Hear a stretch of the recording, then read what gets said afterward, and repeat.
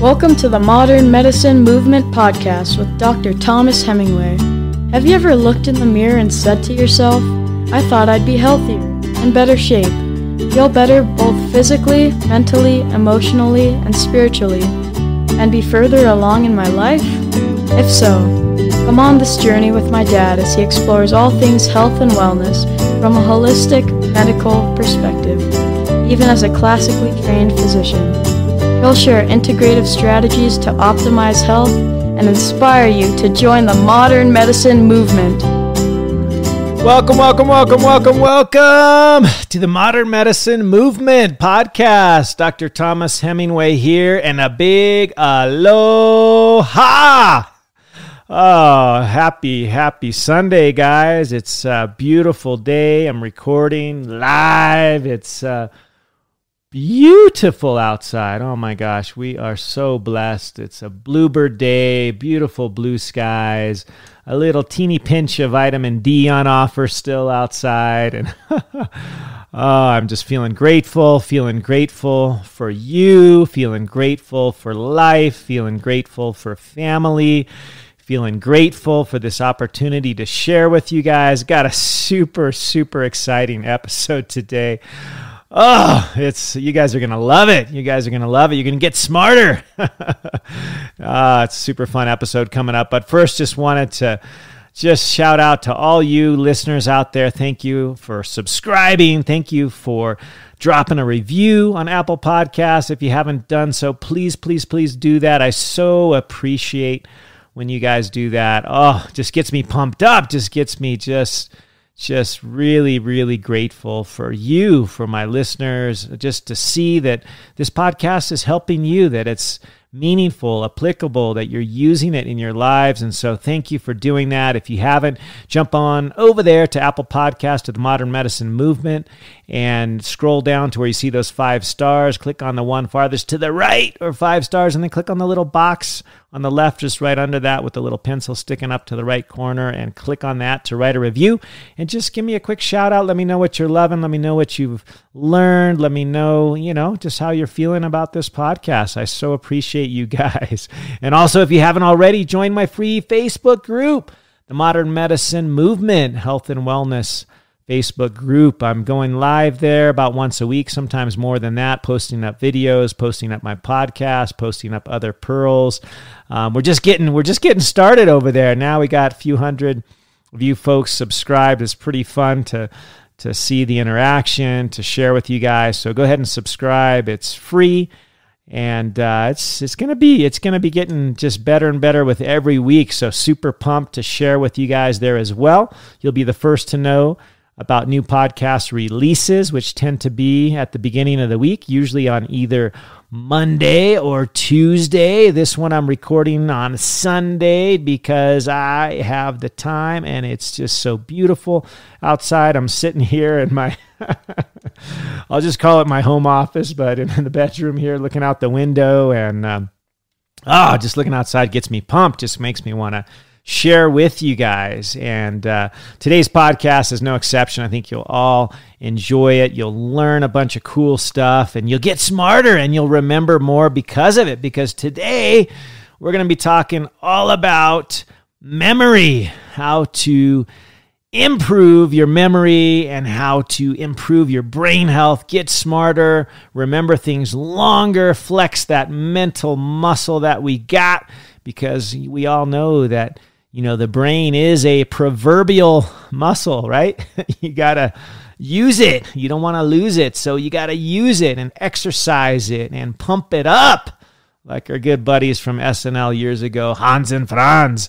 But anyway, this is a pretty fun podcast, guys. I got to tell you, man, my 47th year of life, and I occasionally have a little senior moment where I just can't remember where I put the keys, or I can't remember where I put my silly cell phone, or I can't remember, just kind of silly stuff. I'll come in from, my $800 Costco run because I got 6 kids and I'll have all this food, and I will have misplaced something and all that mess, and, I'll find it a week later under the seat or something. Thank goodness right now where I am, stuff doesn't really go bad if you leave it in the car, unless it can't be frozen. Because if you leave it overnight, it's going to be frozen in the morning. So it's just kind of funny. I'm a young guy, and, I forget things from time to time. And so I wanted to podcast on how we can improve our mental muscles, improve our memory. You know how that saying goes, you can't teach an old dog new tricks. Well, that's crap. You can definitely teach an old dog new tricks. And in fact, the reason we can is because of what's called neuroplasticity, which is the fact that our brains can, even in older age, even much beyond my age, right? I'm coming up on 50, but even in the 60s, 70s, 80s, even 90s, we can establish new neuronal pathways if we flex that brain muscle that we've got and utilize what's called neuroplasticity in our favor. That's basically just growing new pathways in our brain. And, changing existing connections, adapting, and, solidifying these new things that we're learning. One of the most recent examples of this for me is that I think some of you may know, I just tried, really for the first time in my life, it's hard to believe really, but I tried downhill, resort, lift, access skiing. Before I'd done a little bit of, that cross-country skiing where it's more like for exercise, but I didn't really have the downhill skiing skills. And I wanted to learn because all of my kids started skiing. I just really felt like they should all have a basis in skiing before they hopped on the, snowboarding bandwagon that I hopped on 37 years ago. And when I did, it was kind of to the, It didn't help my skiing, let's just say that. Once I hopped on a snowboard, being a kid that grew up surfing, skateboarding, I was done. That's all I wanted to do, but I've always wanted to really learn how to ski. And so about 2 weeks ago, for the first time, literally legit, I rode up a lift with skis on. I'd never practiced downhill skiing, never took a lesson, nothing. Thankfully, I had 4 boys with me who all ski, and they gave me some pointers on my first run down the hill because I didn't do the bunny hill. I legit went to the top of the lift on the main mountain, and we just went for it.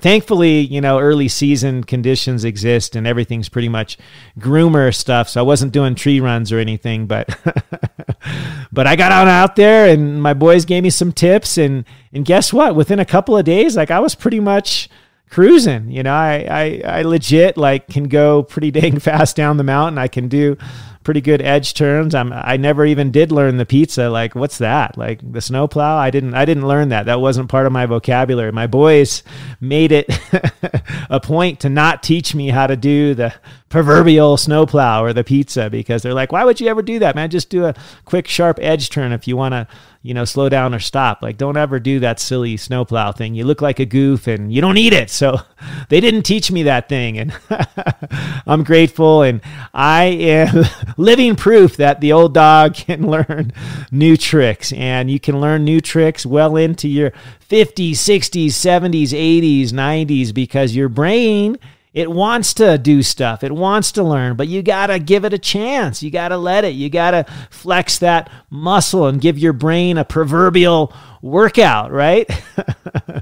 One of my favorite sort of brain health experts is Dr. Daniel Amen. I've quoted him in some previous podcasts, and he wrote a couple of books on this kind of thing.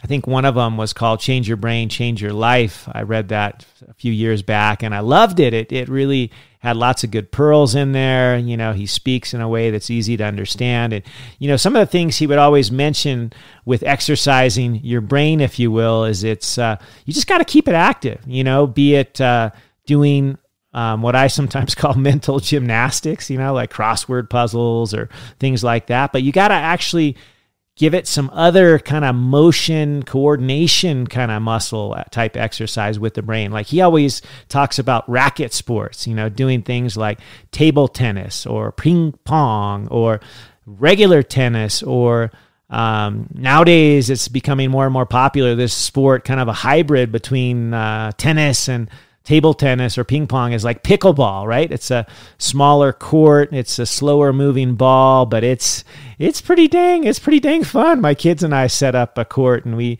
just started playing over the past year, and I hope one day we'll have a legit regulation table tennis, because I loved that growing up, and I want to show my boys that I can school them at something, because they can school me at a lot of things, including downhill skiing, but I'm catching up.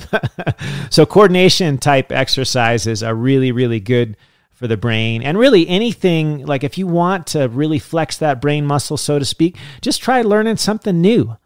I mean, legit, like if you want to play an instrument, like go ahead and start learning it. Like for me, for example, in my 40s, I started playing the guitar. I've always wanted to play the guitar, and I'm not awesome at it, but I'm learning, and it's awesome and it's fun. And I got one of my kids to learn with me, and the only downside right now is he's so into the piano that he doesn't really want to play guitar anymore with me. So I just I got to play alone, which kind of bums me out. But hopefully he'll pick it back up at some point. But choose something where you can use your mind, you can use your fingers, you can really develop a new skill, a new hobby, a new pastime, something that'll force you to learn something different, a little bit new, a little different activity. Like I said, a racket sport, or like me, I just tried skiing for the first time, and it's pretty dang fun. Really, anything you do that's unfamiliar and a little bit out of your comfort zone, like that's where the rubber meets the road, so to speak. That's where you'll get sort of that brain boosting exercise, that neuroplasticity. If you're just doing something you've always done, like for me, it was snowboarding. I could pretty much go down the snowboarding hill blindfolded, if there weren't rocks and trees in the way of things like that. I mean, it would be pretty much effortless, not really a challenge, but going out with two sets of, devices, one on each foot, having to lean differently and use those two things and not the one, that I was used to. It required a whole different muscle memory. And so that was kind of a good task for me to not only challenge myself, but challenge my brain. It was pretty fun. And if it's something you want to do that you're already doing, well, you gotta, for example, let's say you play the piano really well. Well, if you really want it to be brain boosting, so to speak, you just can't play those couple of pieces that you play beautifully and perfectly and you got memorized. That, I mean, you can kind of do that on autopilot as well, like I was with my snowboard. You got to challenge yourself. Like my one kid, he just got this thing on the computer where he can make his own music, and he can download other people's music. He can write his own music. It's amazing. And he put on here that he's a professional, and he's pretty dang good. I have to admit, like I've played the piano my whole life, and he's way better than I am. And he chose the professional level because, like for him, a 4-finger chord is like no big deal. Like for me, once I get 3 fingers, if I got to do a 4th finger on that chord, like I got to like look at my hand and make sure I'm hitting the right key. But he literally wrote a song just this past week on his own with the entire thing being largely 4-finger chords because he wants to challenge himself. Maybe I'll share that song with you on social media here once I can get him to play it. But he's got it all written out. He's got, he totally legit wrote it himself, which is pretty cool. So we got to challenge ourselves. So if we do something well already, we gotta take it to the next level, so to speak. Whether that's with music or with a sport or with some skill that we do, juggling or some language that we speak. We got to take it to the next level a little bit. We got to really sort of flex a little bit, and we can't just do the rote stuff that we already do really well. We got to challenge our minds. So that's kind of a fun way to get started. There's a lot of cool stuff we're going to talk about today. I'm going to just change topics completely and tell you about a cool study that I just read. It's from the journal Physiology and Behavior. It's called the the title was Consumption of Cacao. Flavonols results in an acute, which means right away, they noticed it right away, acute improvement in visual and cognitive function. So this was pretty cool. Like I'm gonna intermingle some cool behavioral and technical things you guys can do. And then I'm going to throw in some fun stuff like this. Like this basically took two groups of people, prospective randomized trial, and compared eating dark chocolate with white chocolate. And they looked at, if either of them improved their cognition and sort of memory, and they challenged them with a couple of things. And their cognitive performance was increased with the cacao-containing chocolate, the dark chocolate, not with the white chocolate. All other things being equal, and this was 720 milligrams of cacao in their dark chocolate matched with white chocolate. And they even had them switch over, and those that did the white chocolate first got to do the dark chocolate second. And guess what? It wasn't based upon the individual. It had across the same people, it had a similar benefit. So it wasn't just that the one group that got the dark chocolate were smarter or could memorize things better. Like legit, it helped all the folks when they had dark chocolate. So here you go, guys. You want to eat a little bit of dark chocolate? Like, go for it.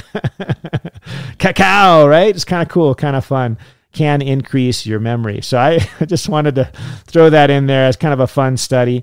While we're doing fun studies, another one that I thought was pretty cool that I found looking at memory was about my favorite fruit, really, was about eating berries, blueberries especially, blueberries and strawberries. In fact, this study looked at folks who had increased. It was from the Nurses' Health Study, and they took a look at this subset of people that tended to eat more blueberries and strawberries. And they found that their memory and brain health and cognition was much better than those who didn't. So it was pretty cool. This was found in the Annals of Neurology, 2012. I can put a link in the show notes. It says dietary intake of blueberries and flavonoids, which also are in strawberries, and this study looked at strawberries as well, in relation to cognitive decline. And the results say greater intake of blueberries and strawberries were associated with slower rates of cognitive decline across all 6 cognitive tests for these folks. So, and this was a big study. The Nurses' Health Study, I forget how many thousand, I think 16,000 plus participants. So it's pretty cool, pretty big study. So all of you folks that like blueberries and like strawberries, keep liking them because they're good for you.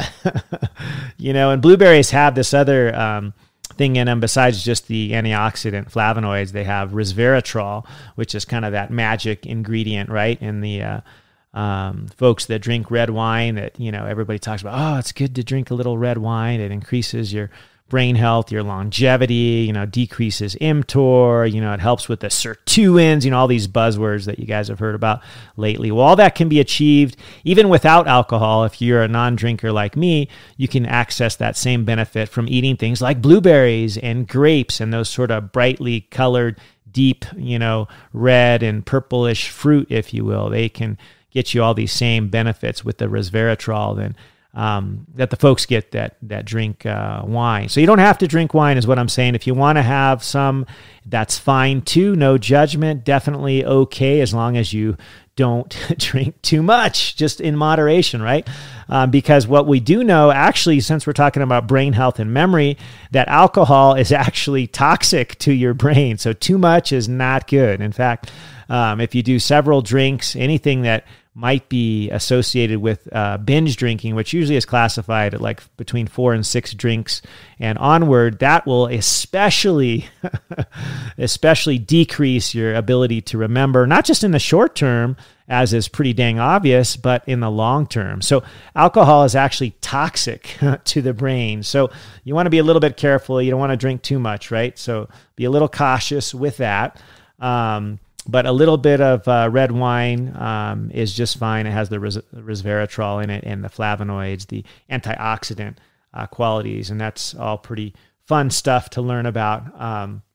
But just like the Goldilocks phenomenon, I like to say, right? A little bit is good, but too much is no good. You got to have that sweet spot. Another thing, while we're talking about sort of dietary stuff, one of my favorites as well with respect to both memory and brain health, and I've talked about this a little bit before in my podcast on brain health, but memory as well, and I tried to look up a bunch of different research studies, and there are several, and I'm not going to bore you with them all, but having basically an increased quantity of the omega-3 fatty acids, eicosapentaenoic acid, that's EPA, and DHA, which is docosahexaenoic acid. These omega-3s, which are found in fish, the fish that's fatty, like mackerel, salmon, for me, tuna, which is the ahi that is my favorite in Hawaii, getting that fresh seared ahi, or, a little bit of sushi or sashimi with that ahi. In fact, I just bought wild caught in, it's probably one of those fresh frozen scenarios because I bought it on the mainland USA in the mountains at Costco, a big slab of what they say is fresh wild caught ahi or tuna. And actually we're having that tonight for dinner. We're having ahi fish tacos. So my wife is missing out, although she's not a big fish fanatic like I am. I just love fish. So if you love it like I do, things like mackerel, salmon, and tuna, or ahi, as we say in Hawaii, that's going to get you some good omega-3 fatty acids. And if you can't get the fish well-sourced, wild caught and all that stuff, it's just hard to get. Canned tuna ain't going to work, guys. It's got stuff you don't want in there like mercury and other crap. Most of that tuna is pretty below average. So you want to get fresh, wild caught, well-sourced, nothing that's farm-raised, none of that. But if you can't do that, a supplement is fine that has omega-3 fatty acids, like I said, the EPA, the eicosapentaenoic acid, and the DHA, the docosahexaenoic acid. These are awesome. Awesome, not only for the brain, they're awesome for your heart, right? They decrease inflammation, they decrease stress, they decrease anxiety, they slow mental decline. They're so helpful for brain health, and they also improve your memory.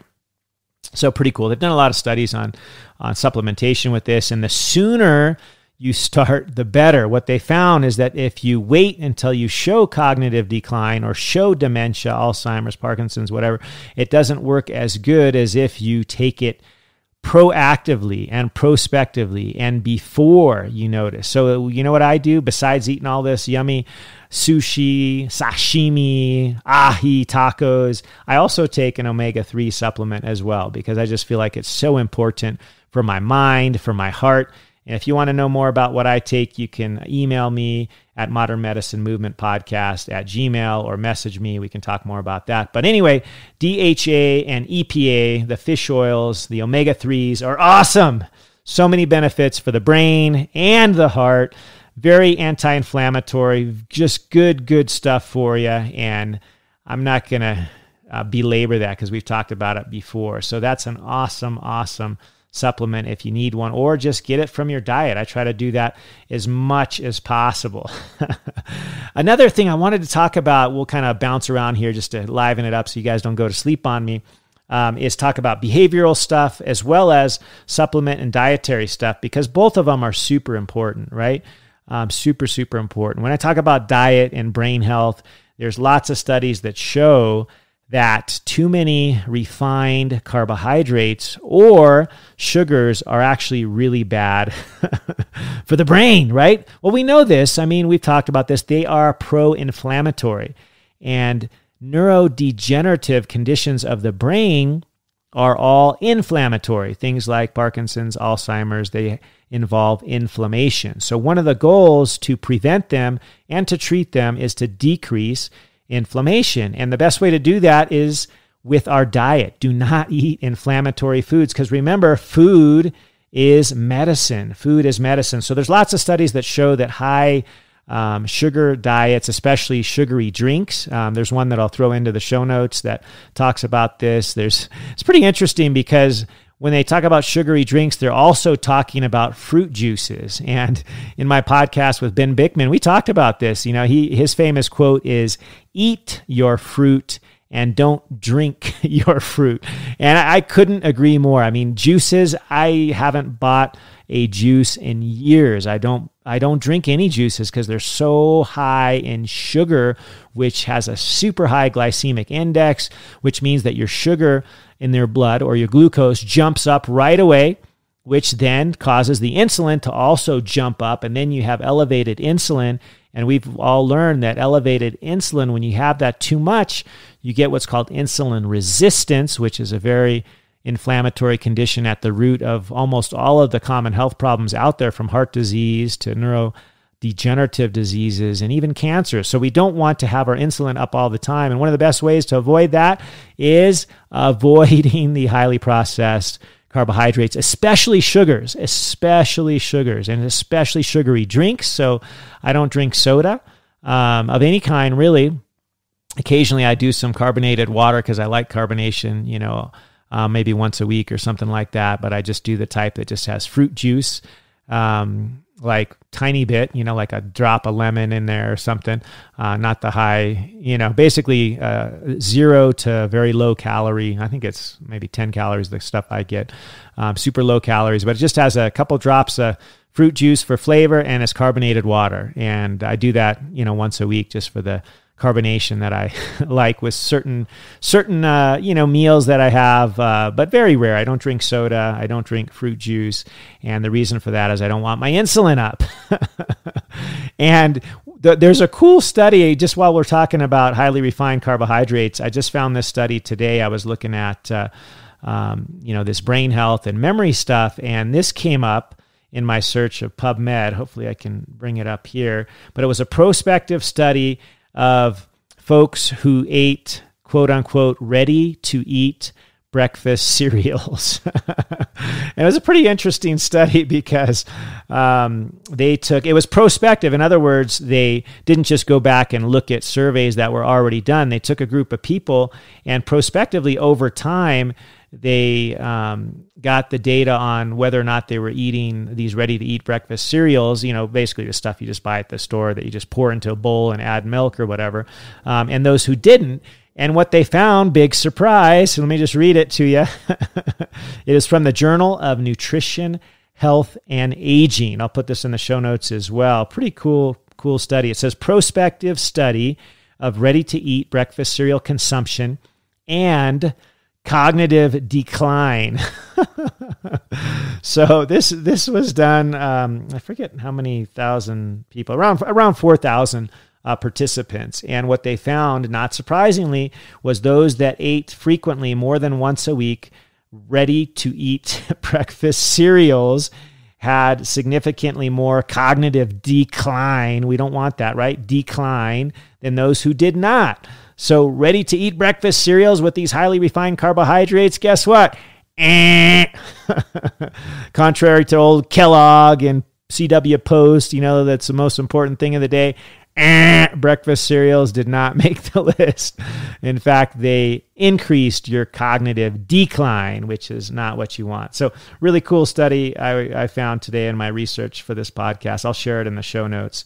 But just thought that was interesting. I did a whole podcast on breakfast cereals. If you want to know the whole history behind them and all of the, it's just crazy stuff. You just can't make this stuff up. So listen to that previous podcast on breakfast cereals. But they're not good for you. Generally speaking, I haven't eaten a breakfast cereal in, geez, it's been a while, years. But anyway, let's bounce back. We've talked about some dietary things because food is medicine. Let's bounce back to some behavioral things. One of the pearls that I want to leave you with today is what I like to call the 3 M's. And I don't know if I'm stealing this from somebody or I made it up somewhere. I don't recall, but it's something that I've been working on for the last several years, and I've sort of incorporated it into my behavior, into my routine. And I like to call it the 3 M's. And they are for meditation, mindfulness, and mantras. So we'll talk about each of these just for a moment. I mean, they could literally be a podcast for each in and of themselves, but they have all been shown to increase your memory. That's right, your memory and your brain health. So super cool stuff.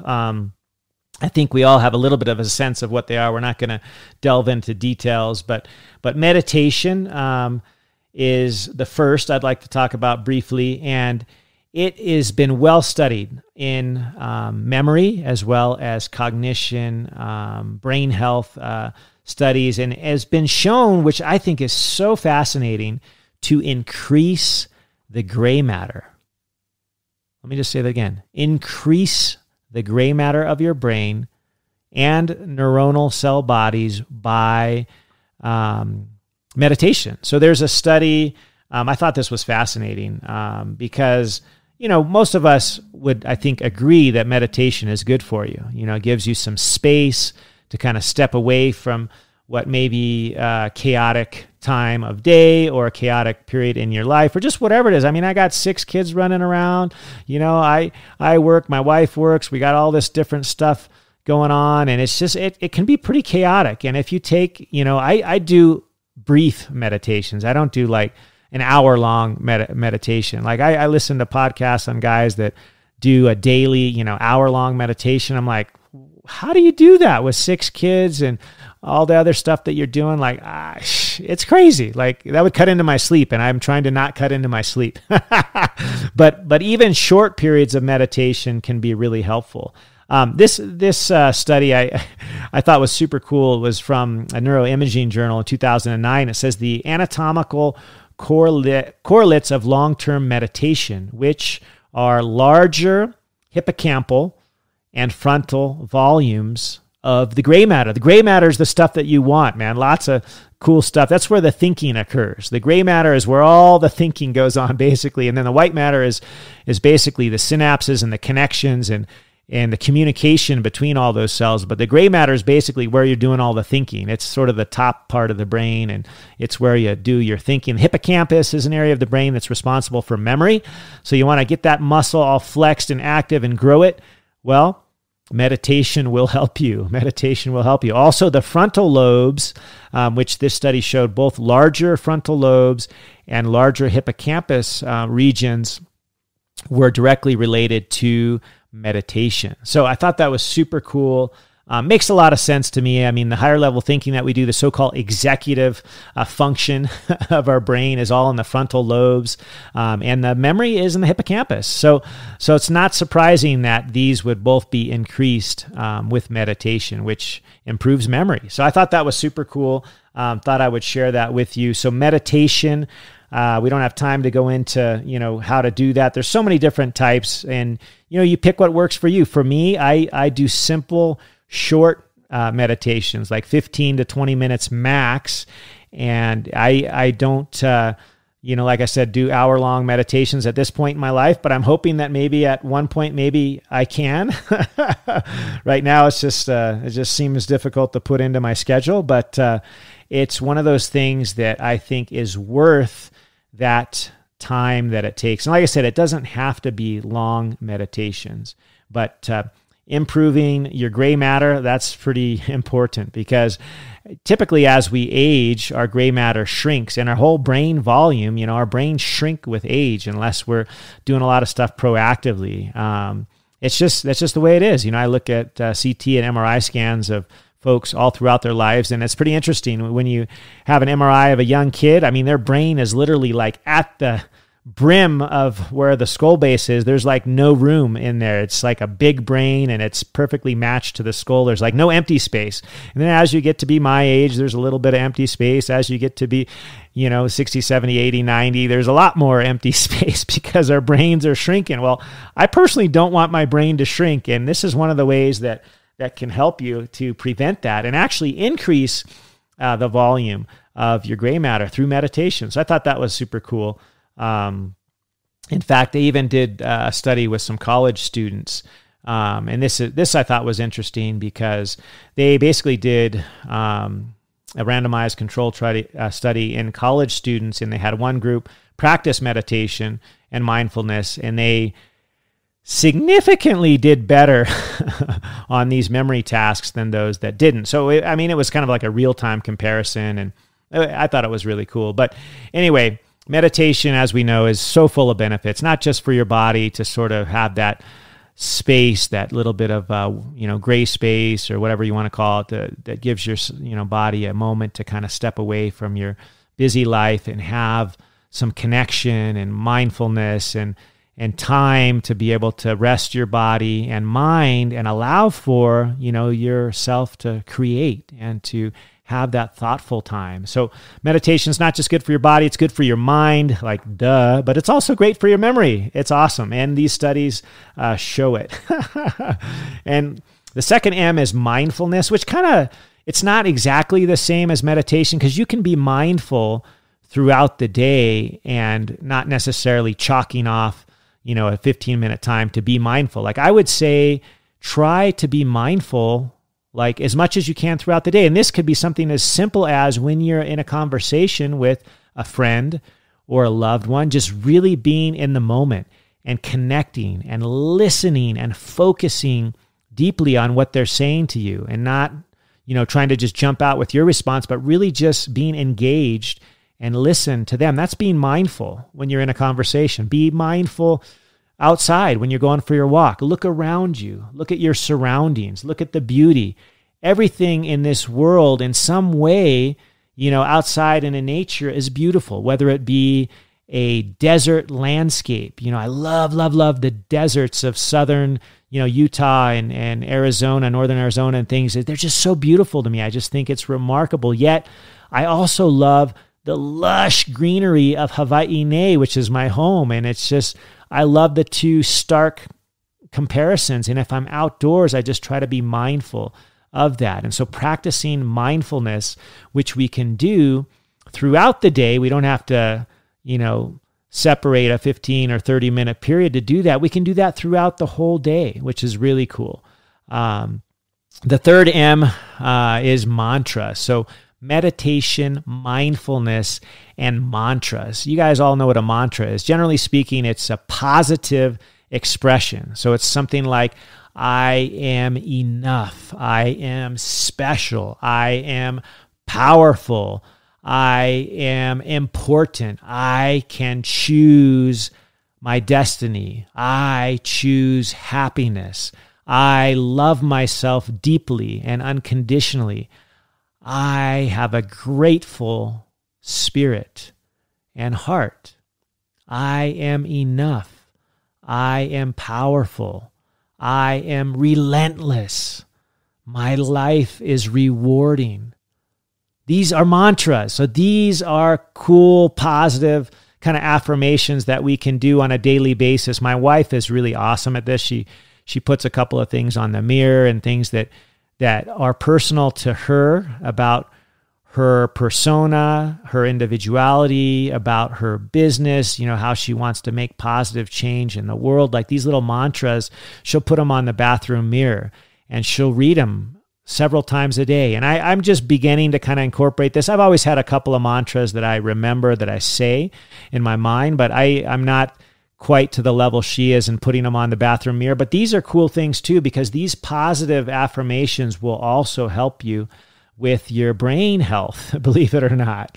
Positivity is not only important for every other part of your health, but obviously for your brain health, your mental health, and your ability to, remember things. Like if you tell yourself, I can remember things, I am great at remembering people's names and faces. And then there's some mechanical things you can do too, some associations and other kind of hacks, if you will, to help remember things. And I don't even have time to get into all those fun things. Stimulate your senses when you're learning something new, right? Make it visual, make it audible, also use your hand and write it down. There's so many different ways. The more senses that you can use when you're learning new content, it's more likely that you'll remember it.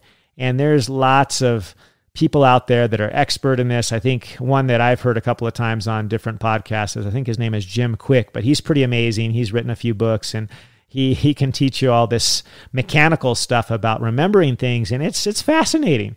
But at the base and the root of it is a positive mantra. You have to be positive about yourself, about your ability. You are powerful. You are enough. You are special. So a mantra is really, really important. And we're getting down to the last 10 minutes or so of the podcast. So we're going to run through a couple other things just briefly, just to refresh our memory as to the importance of them. But I really wanted to give you those 3 M's because they've been so important in my life: meditation, mindfulness, and the positive mantras. Okay, another thing I talked about in my last week's podcast was sleep. Believe it or not, sleep is where we establish our memories for the long term. When we learn new stuff, new content, new, abilities, whatever it is, those memories get solidified in our hippocampus while we are sleeping. So guess what? Another benefit that I didn't even talk about last week or the other 2 podcasts I did before that on sleep. I think I may have. In my earliest one, I talked about the hippocampus and I talked about memory.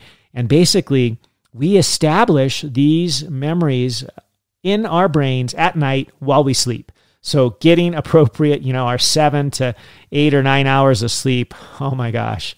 Not only is it restful and important for the housekeeping of our bodies, it needed time for our guts to rest, our brains to rest, to flush out all the toxins, do that sort of housekeeping, if you will, the autophagy that many like to talk about, that occurs at night, mostly while we're sleeping. We also need this to establish memories. And if you want to know the details about that, I talked about it a little bit more in my previous podcast. I believe it was on circadian rhythm or on sleep, how the memories are established. But we need to have good quality and adequate. For me, I used to have quality sleep, but it wasn't adequate. It was like 4 or 6 hours max. And now I'm really focusing on getting my 7 or 8 hours, and it's been marvelous. Just ask my wife. I'm not grumpy anymore. Anyway, there's also studies that have compared groups of people learning new content, and those that had good sleep retained that content better. So sleep is super important with establishing new memories. Brain training, we kind of talked about that with skills and things, dietary stuff.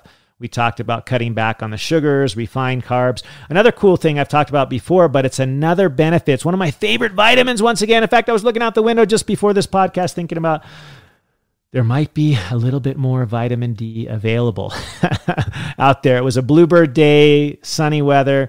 Vitamin D also, among so many other things, helps with your memory. In fact, in a study done on 318 older adults for 5 years, they found that those who had blood levels of vitamin D that was on the low side, they had more memory and cognitive decline than those who had normal vitamin D levels. And they said normal was at least above 20. I would humbly say that you should really try to get your vitamin D level at least above 30 or 40, because all of the other benefits, immune health benefits, aging, or I should say anti-aging and anti-cancer benefits come when your levels are higher than the 20 sort of bare minimum level, when they get up to between 35, 40, 45, 50, 60. These levels are really, really awesome to give you all those additional benefits, like the immunologic, benefit. In other words, that you'll be able to avoid illness. In fact, COVID has been shown to be less severe when you have elevated vitamin D levels to the normal or the higher range. You're less likely to get a bad COVID infection. You're less likely just to get sick at all. And you're going to be so much more healthy in general if your vitamin D level is up. It helps with mood. It helps with brain health. It helps with longevity. It decreases your likelihood of getting cancer. Even if you have cancer, it will help decrease the ability of the cancer to promote itself and continue to grow. It actually, even if you have cancer, increasing your vitamin D will decrease the proliferation of that cancer. So vitamin D is awesome. As you guys know, I always talk about vitamin D from the sun primarily, but I also do supplement. In fact, right now, I'm in a place that doesn't get as much sunshine. I'm in the mountains and the days are shorter. And so I'm taking vitamin D supplementation myself. But vitamin D is awesome, once again, for so many things. Also, I would be remiss if I didn't talk about the benefits of exercise with respect to memory, with respect to brain health. Exercise is so important for our health and also our brains, our memory. In fact, there was a study done of about 150 people which showed that just one 15-minute moderate exercise on a bike led to improved memory and cognitive performance. across all age groups. It didn't matter. They even had a subject in that group that was 93 years old. And guess what? The exercise helped that person too. Like, exercise helps us from literally the moment we are born till the moment we die. It's so, so important for our minds, our bodies, our souls, our spirits, and our memory. So exercise. Jump in on the 6 for 6 movement with my wife, which is exercising 6 days a week because it's so helpful. It increases our brain-derived neurotrophic factor, BDNF, among so many other things, and has such benefits for your brain, your heart, your soul, your mental health, brain health, memory, cognition. So, so important. And then let's just round it off with a couple kind of more of these supplement kind of food stuff, kind of fun things that are cool as well. As I've mentioned many times before, choosing an anti-inflammatory diet is so important. So important. Anti-inflammatory foods, which are primarily whole foods, whole fruits, whole vegetables, not the juice, but the whole foods, especially those that have antioxidants in them, will lower our oxidative stress. They will mop up those free radicals. They can be found in fruits and vegetables. If you like tea, green tea has been shown to be marvelous at this. Lots of benefits there if you like green tea. Just eating more fruits and vegetables has been shown. In one particular study I read this weekend, it was over 30-something thousand people.